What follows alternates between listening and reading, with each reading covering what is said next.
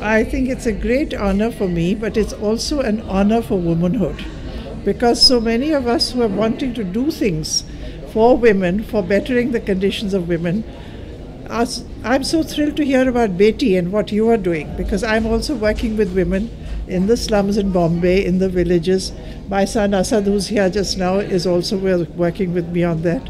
And I'm glad that this whole effort is being done, because there's too much that is happening. As I said on the stage a little while ago, I read in today's papers that there are so many children who are prevented from being born if they are girls. And when they are born, they are not fed properly, and they die by the age of 4. And I'm working in villages to try and stop that.